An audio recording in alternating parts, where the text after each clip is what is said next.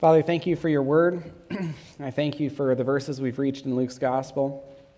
I pray that we can understand them well, because I think there's almost an apologetic nature to them in answering some of the questions people have about the Old Testament and how people came to faith in Christ in the Old Testament when he was veiled and shadowy to us, Lord. But we needed to be saved by grace through faith. There's never been any other way for man to be reconciled to himself. And so understanding that it's our faith in Christ that saves us, then how were people saved in the Old Testament? And how did they look forward to Christ? And considering the limited revelation they have. And so I pray that could be answered, Lord.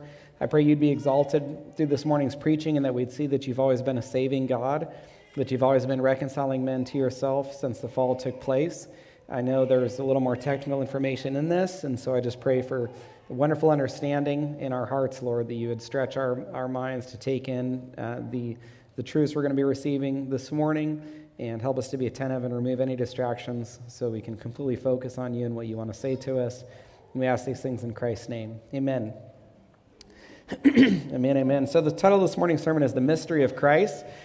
Sunday mornings have been in Luke's gospel, verse by verse, and we will turn there, but go ahead and stay in Colossians, because we need to look at a little bit here first. I'm going to give quite a bit of background information before we turn to Luke. And so first, let me explain what a mystery is, biblically speaking. Not a mystery the way that you might define it, but the way the Bible defines a mystery is it's something that's concealed and then revealed. And by the way, if you hear a baby, every chance I get, I want to relay that we love the sounds of babies here. And so we like to leave the foyer free for nursing mothers, or perhaps even fathers that want to carry babies around. And so we're always thankful for the sound of babies. Never need to be uncomfortable. There's no awkwardness associated with it. I can always speak louder. They can turn me up at the sound booth. So a mystery is something that is concealed until God chooses to reveal it. And what that means is, given any amount of time and effort, we could never determine what a mystery is, biblically speaking, because that's a little different than a mystery in our vernacular. Like if there's a really difficult math problem that was put up on the wall behind me, you could say, well, that's a mystery to me, but given enough time and effort and education, you could figure out what that is. But in Scripture, something remains a mystery or remains hidden until God chooses to reveal it to people. If you look in Colossians 2, Paul is talking about a mystery. And in verse 1, I want you to see just how much he wants his readers, including all of us, to understand or know this mystery. In verse 1, he says, I want you to know how great a struggle I have for you and for those at Laodicea, and for all who have not seen me face to face, so basically everyone, that their hearts may be encouraged, being knit together in love, to reach all the riches of full assurance of understanding and the knowledge of this mystery, which he says is God's mystery, which is Christ. And so verse 2 clearly says that Christ is God's mystery, and this brings us to lesson 1. Christ was a mystery. Christ was a mystery. So here's the question. Why was Christ a mystery? I just defined a mystery for you, so this shouldn't be a mystery, no pun intended. Why is Christ a mystery? Because he was hidden or concealed and then revealed later. Christ was hidden or concealed until God chose to reveal him. He could not be known until God chose to reveal him. Look a few verses earlier at Colossians 1, verse 26.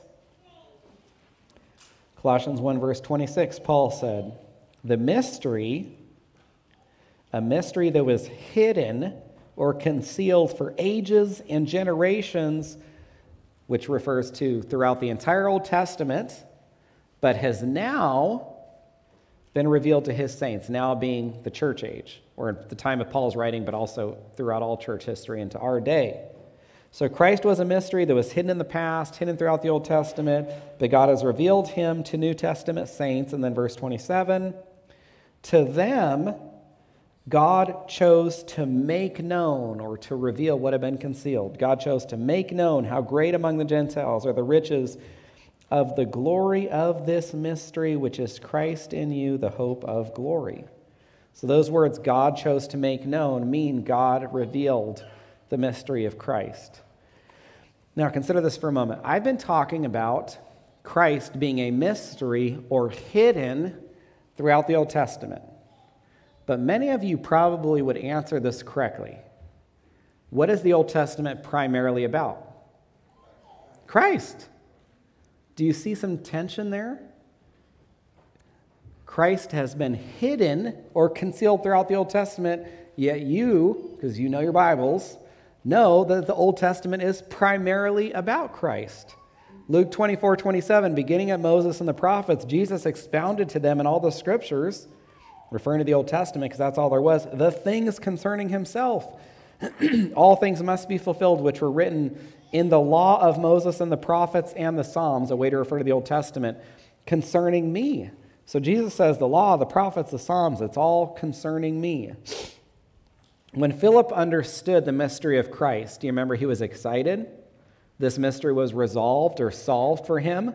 And then what did he want to do? He wanted to quickly tell someone, right? So Philip goes to his friend Nathanael.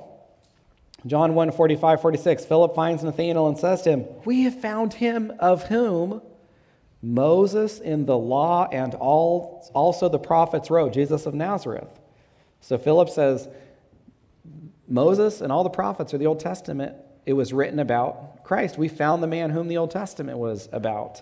Hebrews 10:7, Jesus said, "Behold, I've come, the volume of the book. It is written of me." And so it begs the question, is Christ concealed or revealed in the Old Testament? On one hand, we have the New Testament saying Christ was a mystery in the Old Testament. And on the other hand, we have the New Testament saying the Old Testament is about Christ. So which is it? Is Christ concealed or revealed in the Old Testament? Yes. It's both. It's both. Christ was hidden in the Old Testament, but here's the thing. If he was completely hidden, people couldn't be what? If Christ was, we are saved, we are justified, or declared righteous by our faith in Christ. So unless we're the only people who are saved, or unless nobody in the Old Testament is saved, what did those people, Old Testament saints, have to be putting their faith in to be saved? They had to put their faith in Christ, or they couldn't be saved. There's no salvation apart from faith in Christ. So if Christ was completely hidden with no way to look forward to him in faith, nobody could be saved until that mystery was completely resolved. So God provided two ways for people to look forward to Christ in faith. In the darkness of the Old Testament, there were primarily two ways for people to look forward to Christ in faith to be saved. And this brings us to lesson 2. The Old Testament saints, part 1, looked forward to Christ in faith through prophecies and shadows. The Old Testament saints, part 1, looked forward to Christ in faith through prophecies and shadows.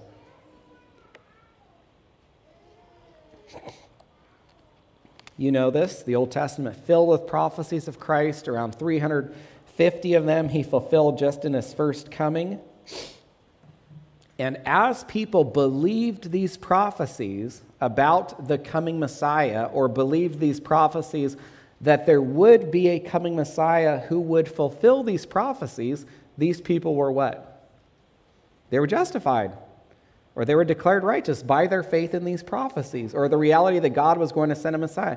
Who is the premier Old Testament saint that Paul plucks up out of the Old Testament and sets down as the example for us throughout Romans and Galatians of being justified by faith? Abraham. Genesis 15:6. Abraham believed God, and God credited his faith to him as righteousness. You have Abraham being justified by faith as he believed the promises that God made to him about a Messiah who would come and bless all the nations of the earth. I think it's Galatians 3:8. It says, you don't have to turn there, but it says God preached the gospel to Abraham. And you're like, God told Abraham about Christ's death, burial, and resurrection?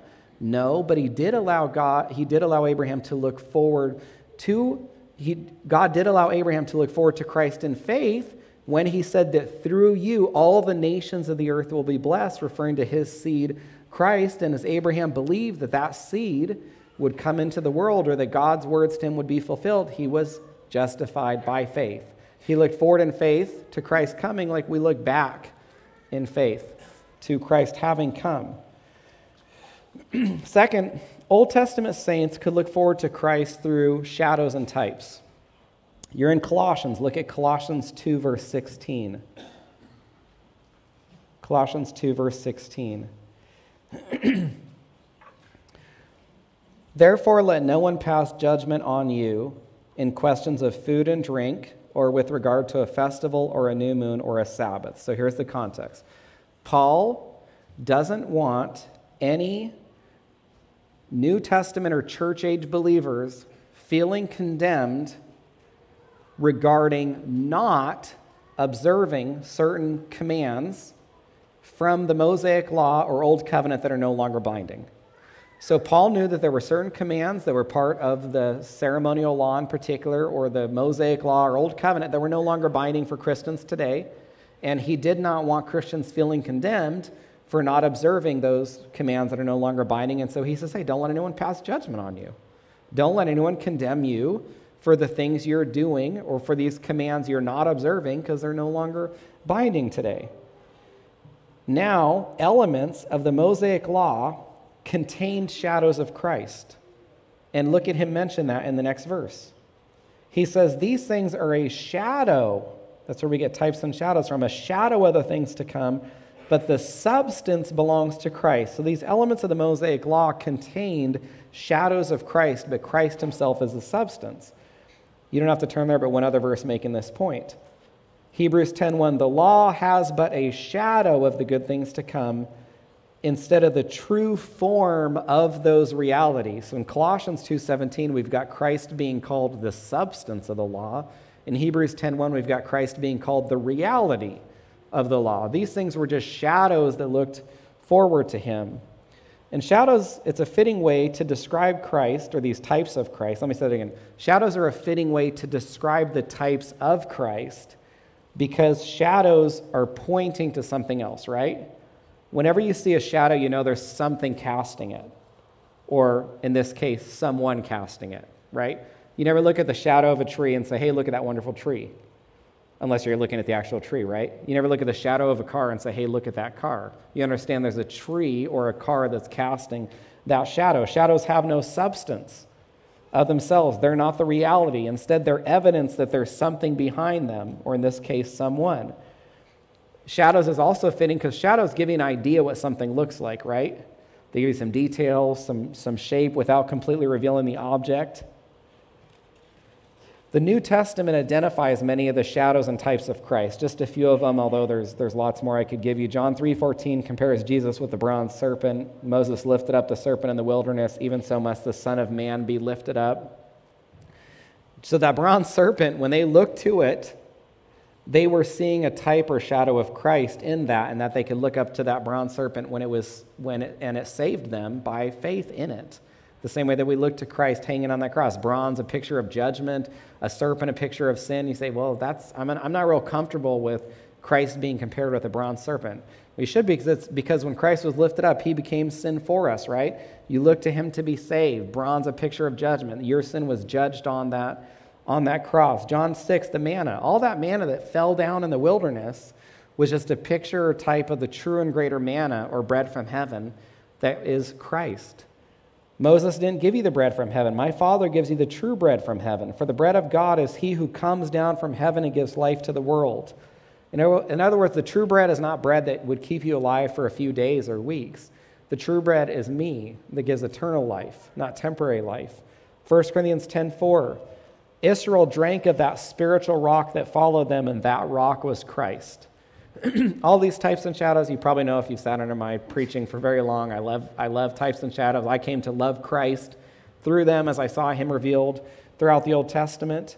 Certain practices served as shadows of Christ. The most obvious one, every single sacrifice was what?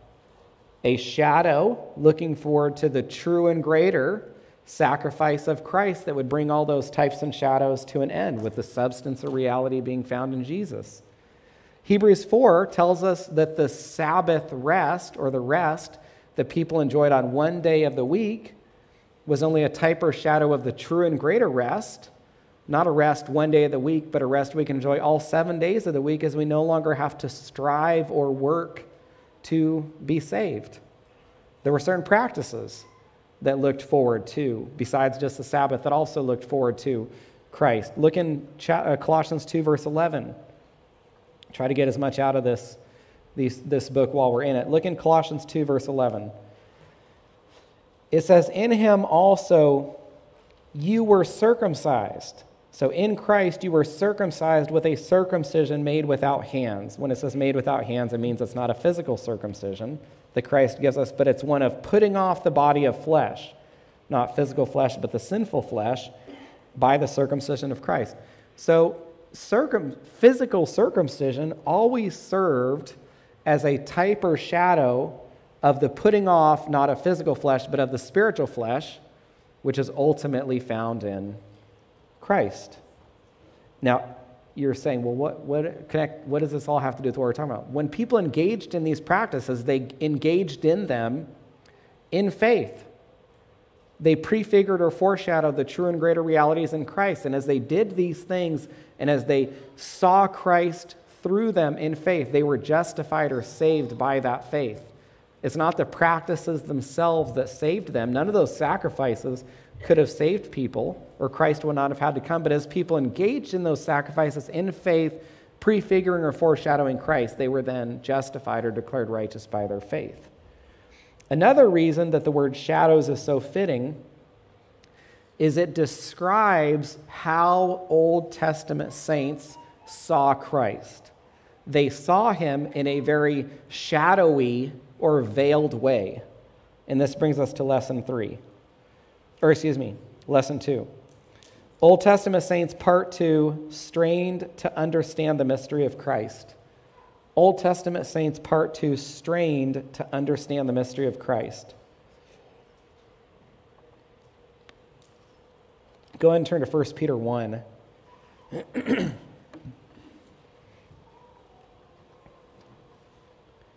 I think this sermon probably has the record for the most words I've ever removed from a message. I think there was almost 4,000 words I removed from this message. I could have done 2 sermons, but I wanted to keep it to 1 sermon. But as you can tell, there was a lot more that we could have talked about. So here's the situation. Old Testament saints, they're straining to understand the mystery of Christ. And to give you an analogy, imagine we turn off all the lights in this room, and imagine, or you're in any dark room and you're straining to see something on the other side of the room. You can make out some of the details, but you can't see it very clearly. It's like you understand something's there, and some people with better sight might be able to make out a little more or see a little further or better than someone else, but nobody can see it very well because it's so dark. The light of the gospel hasn't been turned on to illuminate Christ yet. So all these Old Testament saints are straining through the darkness of the Old Testament to see what's on the other side of that room. And in 1 Peter 1, it's a really unique section of Scripture because it gives us this insight into the lives of these Old Testament prophets who had the greatest sight. I mean, what's the other term for prophets? They're also called what? Seers. Seers, because they see. And even those who could see the best in the darkness of the Old Testament, before the light of the gospel illuminated things, still had to strain or struggle to see Christ or make out this mystery. Look in verse 10. Concerning this salvation, that means the salvation that's been made available to us in the New Testament, or the revelation that's been made available to us in the New Testament. The prophets who prophesied, so these are the very prophets who are prophesying about the grace that was going to be ours. They searched and they inquired carefully. That is describing these Old Testament prophets in the darkness, straining or struggling to see Christ. Verse 11 says they were inquiring what person or time, the type of Christ, or the Spirit of Christ, which is just another name for the Holy Spirit that was in them, because they're writing under the inspiration of the Holy Spirit. So they're writing things they don't even fully understand. Can you imagine that? Can you imagine being inspired or moved or carried along by the Holy Spirit to write things that you don't even fully understand, that you're trying to make out or understand as you pen it? And that's what was happening. They're inquiring what person or time the Spirit of Christ, another name for the Holy Spirit, in them was indicating when he predicted the sufferings of Christ and the subsequent glories. So they're getting this limited revelation through the prophecies and types and shadows that are being given to them. They're writing these things down. They know the Messiah is there or coming, but they can't make him out. They're straining through the darkness. They know something great's coming, but they don't know exactly when. They don't know exactly who. So they're asking, who is the Christ? When will he come? What will the Christ be like? Those are the questions that the prophets were asking. I mean, have you ever considered for a moment the grace that's been given to you through the revelation we have and what others would have given to know what we know? One of the reasons that things were so confusing for Old Testament saints, it's contained in the phrase or the words, the sufferings of Christ and the subsequent glories. Did you see that in the verse? The sufferings of Christ and the subsequent glories. Well, those seem incompatible. Those seem mutually exclusive. Do you see why there was difficulty making out the Messiah when there were prophecies about his suffering and about his what? Glory. So there was this I think it's really important for us to understand this. There was almost a paradoxical nature to the Messiah for Old Testament saints. It's like, okay, I see this mountain of verses I see Psalm 22 and Isaiah 53 about this suffering Messiah who's going to come and be rejected. And I also see this mountain of verses about a glorified Messiah. I've got Psalm 2, Isaiah 45, he's going to be worshiped and exalted. And so it's like this. Old Testament saints are like, is the Messiah going to be glorified or suffering? Is he going to be accepted or rejected? And what is it? Yes, again, isn't it? It's both again, isn't it? He is the Messiah of Psalm 22 and Isaiah 53, and he's the Messiah of Psalm 2 and Isaiah 45. He's the Messiah who is exalted, and he's the Messiah who's rejected. And why is that, or how's that? Because of two comings. That is the only way to harmonize these prophecies. You've got the suffering and the rejection in the first coming, the exaltation and worship in the second coming. Without two comings, I don't know how you harmonize or reconcile these seemingly mutually exclusive prophecies which are saying opposite things about Christ. Either he's accepted or he's rejected. Either he's worshiped or he suffers, but it's not both unless you have two comings. Then look at verse 12. Oh, and this is the other thing. Guess what else was a mystery, though, in the Old Testament? Two comings. So that's why it was difficult. Does the Old Testament, can you tell me where the Old Testament says there were two comings? I mean, it's why Jews reject Christ. They don't see two comings. And so they apply all the suffering passages to themselves. Isaiah, they are the suffering servant of Isaiah. They've been serving the Lord faithfully for millennium, suffering. So the Jews are like, we are Isaiah 53. That is about us. This is about us in Psalm 22. It is not about this guy you call Jesus. So the two comings were another mystery that made these things difficult. Now in verse 12, notice this. It was revealed to them, so the Old Testament prophets, that they were serving not themselves but you in the things that have now been announced to you through those who preach the good news to you by the Holy Spirit sent from him. That's a long, long verse there. Sometimes Paul gets criticized for his long sentences, but that's a long sentence right there. Here's the point. The prophets knew that they weren't serving or writing primarily for who? Themselves. They actually knew that they're writing for you, for me, when the light's fully turned on. They knew they weren't serving themselves. They knew this wasn't going to make total sense. Do you remember the end of Daniel? The first half of Daniel, the narrative of his life. The second half of Daniel contains all those visions. And then what does the angel tell Daniel? Put this away. This is not for you. It does not belong to you. I think it's in Daniel 12. I can't remember the exact verse. But Daniel was told by this angel, put this away. It is not for you. It is for the people in the future. And that's a good example of what the prophets were dealing with. And even when it says the prophets were searching and inquiring, when the prophets were searching and inquiring, what were they searching and inquiring? The prophets' writings. They were looking at each other's writings. Whose writings did Daniel read to determine the exile was going to be 70 years. Daniel read Jeremiah like you read Jeremiah.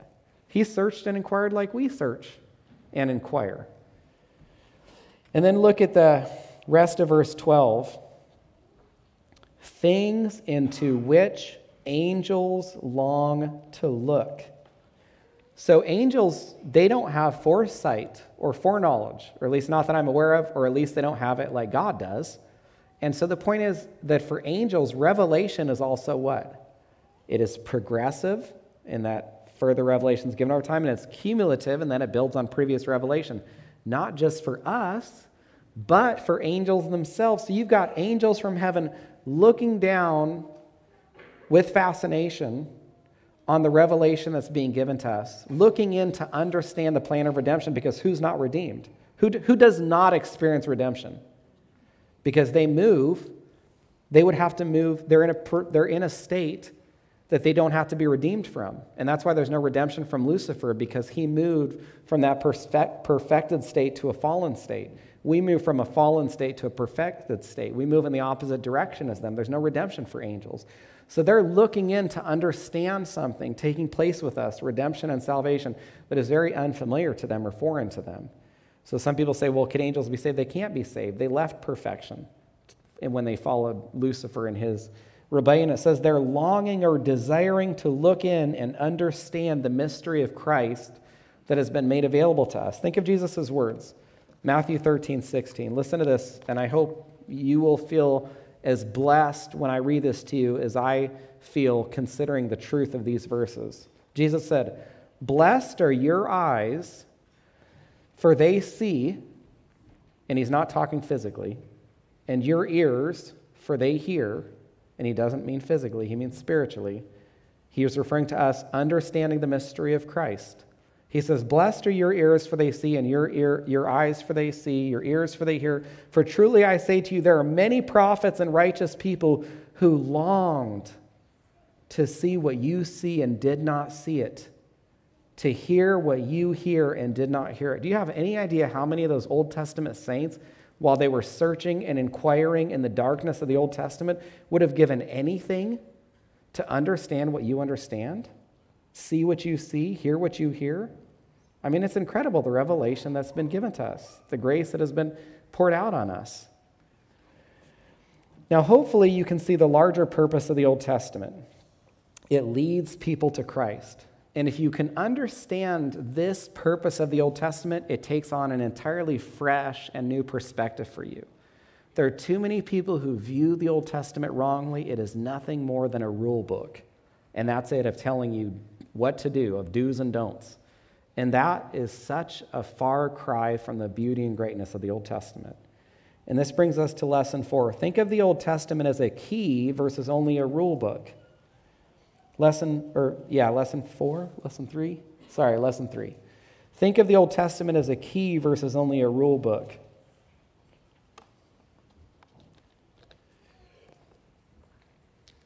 I've even heard some mature Christians, well, I don't read the Old Testament. It's just a bunch of do's and don'ts, and I don't like it. It's not about Christ. And I'm just like, God! Even if you think that, don't say that to me if we're going to remain friends. I cannot hear that. You've been a Christian long enough. You should not be saying that. So the Old Testament, it contains the law, and there's 613 commands, but it's so much more than that. It is the key to unlock the mystery of Christ. It's filled with all the prophecies and the types and shadows of him. Turn to Galatians 3:23.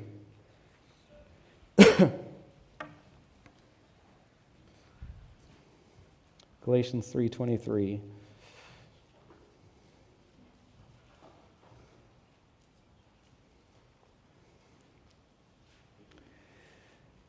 Okay, Galatians 3:23, it says, "Before faith came, we were held captive under the law, imprisoned until the coming faith would be revealed." Now, when it says before faith came, it doesn't mean like before faith existed or that there was some time when there was no faith or no potential for faith. It means before we came to faith, or before people came to faith, or before you came to faith. Before you came to faith, you were held captive by, or in a sense, you were even a slave to what? The law. Sin is true also. Why were you a slave or captive to the law before you came to faith in Christ? Because you had to obey it or keep it perfectly to be saved, right? What are the two ways to be saved? You put faith in Christ or you keep the law perfectly. When you come to faith in Christ, you're no longer a slave to the law and that you no longer need to keep it perfectly to be saved. But until that moment, you're held captive by the law. You're striving to keep it for salvation, whether you know it or not. There's a lot of people that don't even know that when they stand before the Lord someday, they're going to be judged because they've rejected him by how perfectly or how imperfectly they have kept the law. Now, at the end of the verse, notice the word revealed. That's a perfect word for what we're talking about. It says, until the coming faith would be revealed. We come to faith when the mystery of Christ is revealed to us, or Christ is no longer concealed from us. Before that, we're held captive by the law to be saved. And then verse 24, so then the law, it was our guardian until Christ came in order that we might be justified by faith. So we were kept by the law until we're justified or declared righteous by faith, because we're trying to be justified by the law, which none of us can do until that moment. Verse 25, but now the faith has come, which doesn't mean there's a moment faith came. It means when we came to faith in Christ, or when we started having faith in Christ, at that moment, we're no longer under a guardian, or we're no longer under the law, which perfectly describes the purpose of the law, to bring us to Christ so that we would be justified or declared righteous. That's the purpose of the Old Testament. And so here's what's interesting. Once the Old Testament has brought you to Christ, it has served its largest and greatest purpose. And so if you knew the whole Old Testament, you could recount every story, you could quote countless verses, but you didn't know Christ or see him through it, then you have failed to let the Old Testament serve its primary purpose in your life. There's a sense in which you would be, in the language of Hebrews 10:1 or Colossians 2:17, looking at the shadow of the tree or the shadow of the car and saying what? Oh, look at that great tree, or oh, look at that great car. You're missing the substance or the reality. You're seeing the shadows without seeing the true and greater truth behind them. Were there people in Jesus' day who knew the Old Testament super well, but failed to see Christ through it and were rebuked by him? The religious leaders, listen to this. Jesus said, John 5:39, you searched the scriptures because you think that in them you will have eternal life. In other words, Jesus said, you think you're going to read the Old Testament scriptures and be saved by them. You don't understand. It is they that bear witness or testify about me, yet you refuse to come to me that you may have life. And so Jesus tells them, you know the Old Testament inside and out, but you don't see me through it, and so you don't have life, no matter how much you know of the scriptures. Okay, now we're finally ready to read Luke 16, if you want to go and turn there. That was the background. And I don't think we turn anyplace else. Luke 16.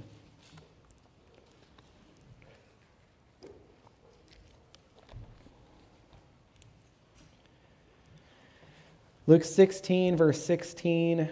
This is we finished verse 15 last week, so Luke 16:16 is our new verse for this morning.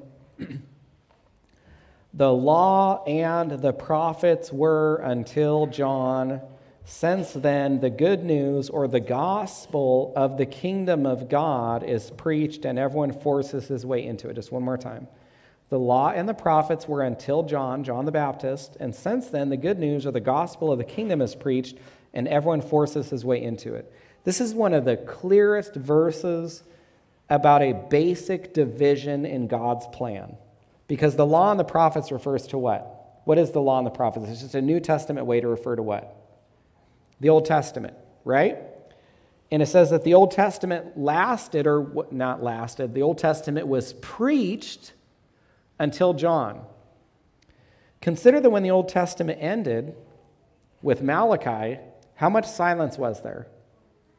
400 years of silence. When Malachi stopped, you have 4 centuries of silence until the next Old Testament prophet in the New Testament. He is an Old Testament prophet, even though he's in the New Testament, speaks, and who's that?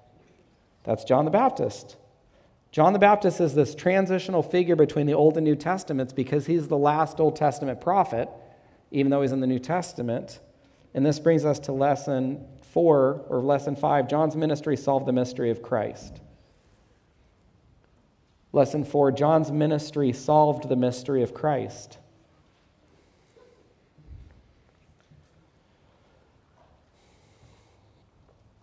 John MacArthur wrote, John the Baptist's ministry marked the turning point of redemptive history.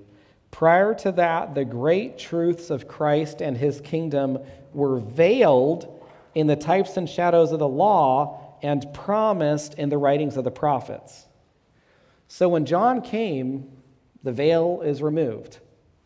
When John preaches, there's nothing shadowy.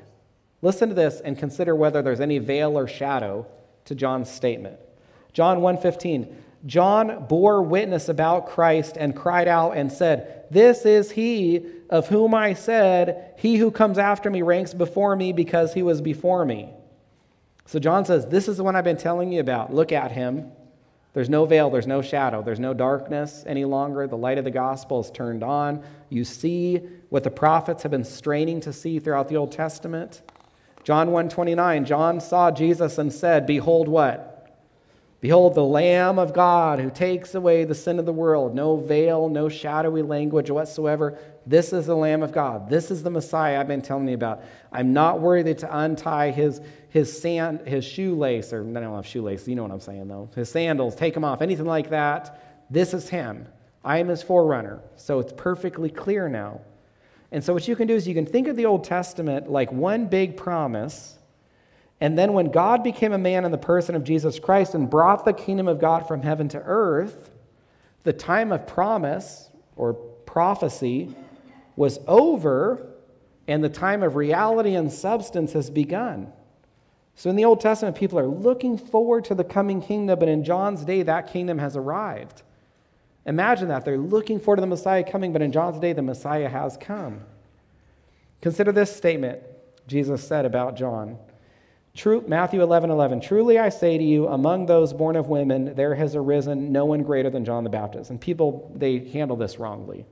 People have arguments. Who's the greatest man? Is it Daniel? Is it Sam? Oh, no, it's John. Nobody greater than John has ever been born greater than John the Baptist, because that's what Jesus said. That's not what Jesus meant.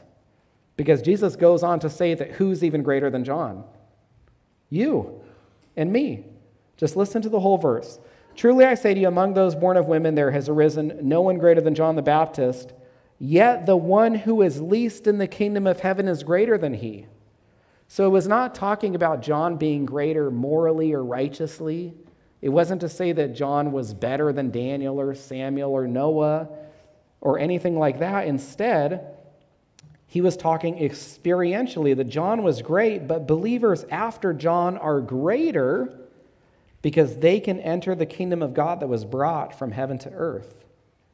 So as great as it was to be John, because he was the forerunner of the Messiah, and he could see Christ, which made him greater than all the other Old Testament saints, it is still greater to be the least in the kingdom of God because you're still in the kingdom of God. And as you read the Gospels, you notice that they didn't preach the gospel like we do.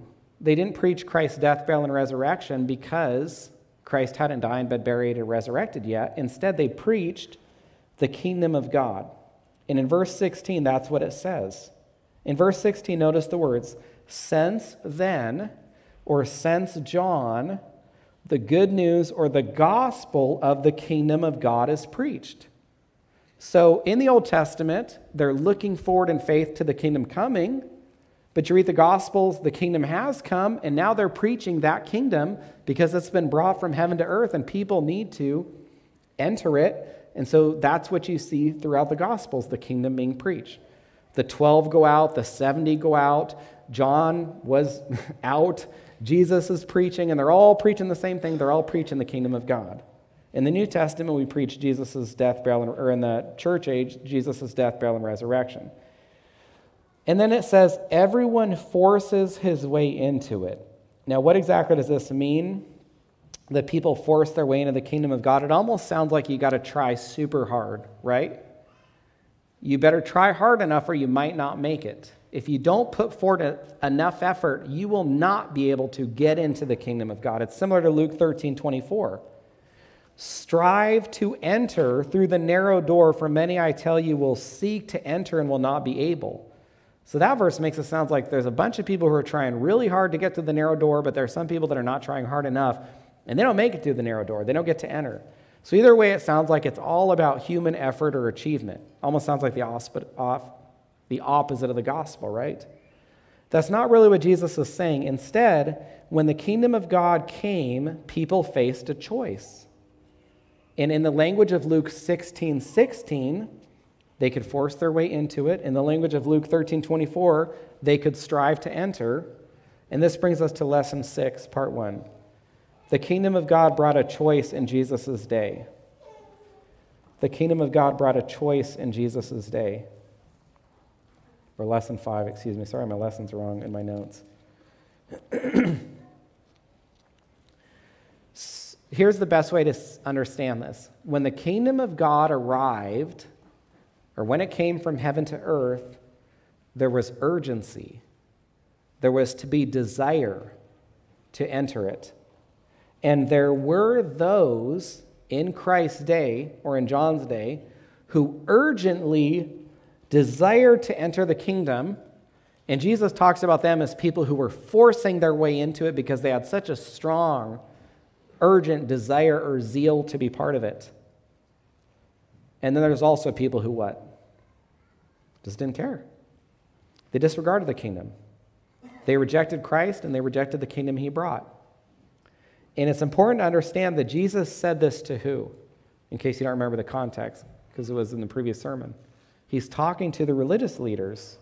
And so Jesus is presenting a contrast. He's actually rebuking the religious leaders by talking about how urgently and zealously some people are pressing into the kingdom, to contrast those people with what the religious leaders were doing. And so Jesus uses the zeal of people trying to enter the kingdom to rebuke the religious leaders who did not care about entering at all. He points out that some people wanted so badly to be part of the kingdom, but then you've got the religious leaders who have Christ in front of them, the kingdom that he brought being offered, and they rejected both. Now look back in Luke 16:16 at the phrase, the law and the prophets were until John. The law and the prophets were until John. So what could that cause people to wonder, that statement from Christ, that the law and the prophets are until John? People could say, well, is the law done away with then? Does this mean that the law is irrelevant or it's meaningless? And to prevent people from thinking that, Jesus preaches verse 17. He says, it is easier for heaven and earth to pass away than for one dot of the law to become void. Because do you see the context? Do you see the flow? He's saying the law is only until John. And then people are like, oh, so there's no more Old Testament, or the law doesn't mean anything. And then Jesus says in verse 17, to clear up that possible perception, it's easier for heaven and earth to pass away than for one dot of the law to become void. Now, unfortunately, this is one of the most misunderstood verses in the Gospels. And here's why. It is commonly quoted by people who want to convince you that you must obey all of the Old Testament commands. And they will say something like this. You've got to keep the Old Testament law because Jesus said it's easier for heaven and earth to pass away than for one dot to become void. And I'm just saying, if you look at the Old Testament law and there's commands that you want to keep for whatever reason, I'm not talking about the moral commands, which are still binding in the New Testament, but you don't want to eat bacon, or you want to handle your gardening a certain way, or you buy some clothes, you don't want the fabrics mixed together, because that's what God's law says. You can obey those commands. You can't obey them for salvation, or you shouldn't, and you can't tell others to obey them. But the problem is there are some people that come and they say, no, you've got to obey them. You can't eat this. You've got to do this. You can't do this. It's like in Colossians 2, where Paul says, no, let no one judge you regarding these things. These people want to judge you regarding these things, and they're going to quote this verse. They're going to say, no, heaven and earth won't pass away, so you better be keeping these commands. But there's two possible ways to interpret the law not becoming void. One possibility is that the law is not voided and it is in effect today, in which case we should all keep those commands. The other possibility is the law is not unfulfilled. When Jesus says the law does not become void, he means it does not go unfulfilled. It's like Jesus said, it is easier for heaven and earth to pass away than for one dot of the law to be unfulfilled. And that second interpretation is the one that harmonizes with the rest of Scripture. So what are we going to do whenever we have two possible interpretations? We let Scripture interpret Scripture, and we always hold to the interpretation that does what? Harmonizes with the rest of Scripture, right? Well, listen to this. Matthew 5:17. Do not think that I came to destroy the law or the prophets. I did not come to destroy, but to do what? But to fulfill. For assuredly I say to you, till heaven and earth pass away, one jot or one tittle will by no means pass away from the law until it is fulfilled. So notice what Jesus did and didn't say. He did say that he came to fulfill the law. He did not say that he came to enforce the law. And when you read the epistles, there are lots of commands that are not enforced. So Jesus is not talking to the religious leaders about the law applying today. He's talking to them about fulfilling the law when he came. That's the context. Even the context of this passage makes it clear what he's saying. The context is, I am the Messiah. I came to fulfill the law. He's not here telling them to obey certain commands. And there are many places in the New Testament letting us know that we no longer have to keep certain commands. Acts 10 and 11, we see the food commands are no longer binding. Acts 15, we see the circumcision is no longer required. We know the sacrifices are no longer required. There's no more earthly priesthood with Christ serving as our great high priest. No more physical temple with believers becoming the temple of God. And so because Jesus fulfilled the law so perfectly, we actually must make a choice in our day, just like the people had to make a choice in Jesus' day. And this brings us to part 2. The kingdom of God brought a choice in Jesus' day, part 2, and ours. The kingdom of God brought a choice in Jesus' day, and it brings a choice in our day.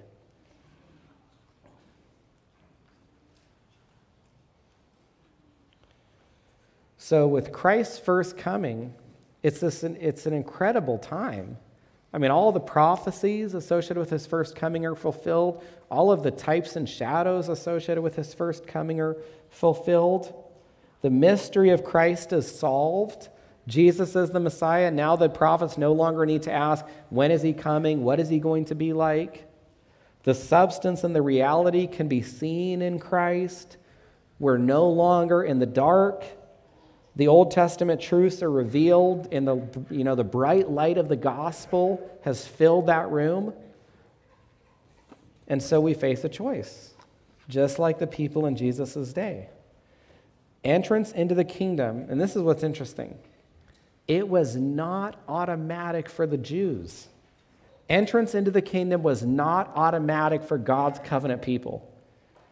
They had to exercise saving faith in Christ to be brought into the kingdom. Well, what's my point? If entrance into God's kingdom was not even automatic for the covenant people, the Jews, in fact, many of the Jews in Jesus' day were excluded because they didn't exercise faith in Christ, it sure is not going to be automatic for us, a bunch of Gentiles. And so we face a choice. There is an urgent call in our day, just like in Jesus' day, to decide for or against Christ. Will we be like those in Christ's day who force our way into the kingdom by exercising faith in Christ, or will we be like the religious leaders and disregard it? But it's a question all of us must answer. Now, if you have any questions about anything I've shared this morning, I will be up front after service, and I'd consider it a privilege to speak with you.